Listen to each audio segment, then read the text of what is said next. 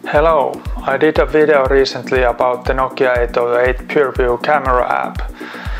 Now I have it on the recorder via HDMI cord, so I can show you how the screen and display looks like.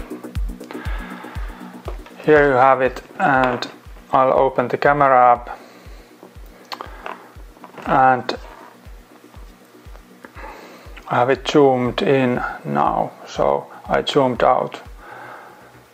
Now here you have the flash, it's on automatic. It will probably use it now because there's not much light here. There's the automatic mode flash. And I can also change the exposure value from 0 to +4 and down to -4. You can see there's live histogram to help you with the exposure value. It's really good feature to have. And then you have white balance. There's different white balance modes,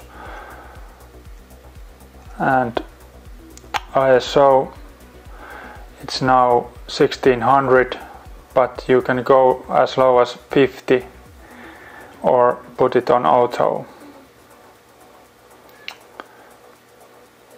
And here you have the ND filter. You can leave it on auto or put it off or on. Now it's on, and you can take long exposure shots with it. Here's the camera app. Actually, how you can see it is automatic mode. Camera decides everything for you. There you have image with automatic mode. Nice. 5 megapixel image out of the 41 megapixel shot. Here you have scene modes. It can automatically do this as well, but you can use landscape mode, macro mode, portrait mode, sports mode, night portrait mode. This is spotlight, I mean concert and those environments, and snow and beach probably would work as well. But then you have creative mode where you can customize the settings. I have customized this to C2 to use the PureView mode. It uses the 41 megapixel sensor to make an 8 megapixel image or 5 megapixel image or 3 megapixel image. This way you can also zoom in without losing quality. Lossless zoom, digital zoom. You can take full resolution images, then it takes about 38 megapixel images. 16 by 9 or 4 by 3 aspect ratio. JPEG quality, I use it on superfine. It's a little bit bigger file size probably, but the quality is better. Then you have different color tones. Normal, vivid, sepia, black and white. Capture mode, you can bracket images, set it to 3 or 5 images, and -1 +1 is now set, so you can make HDR images if you do post-processing. Interval images, probably good for time-lapse or something else.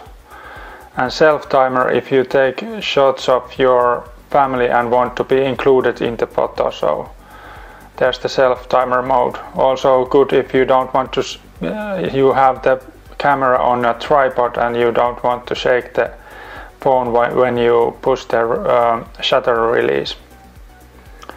There's saturation. You can lower the saturation or increase it if you like more vivid images. You can adjust contrast and sharpness. So there's many custom modes here that you can use. But lossless zoom is you just zoom in Let's see if it can find focus. Yes. Use the flash. There's really nice detail here. This phone was made in 2012, so it was ahead of its time, and this is why I hope that some kind of innovation would happen in phone cameras, because there hasn't been really a big jump in image quality in a long time, I think. Modern phones are probably better than this right now, but when this came out, other phones had like 5 megapixel images, and this was a jump forward with 41 megapixel sensor, so the PureView technology was really good. So this is the 808 PureView from 2012. It has physical camera button here, and you can open and lock the screen with physical button. No fingerprint readers was available at that time, and this is really nice phone, I think.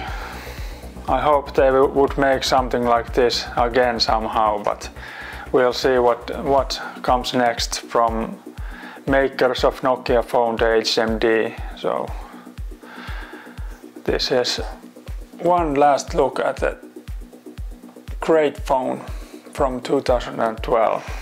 So thank you for watching, and see you in the next one.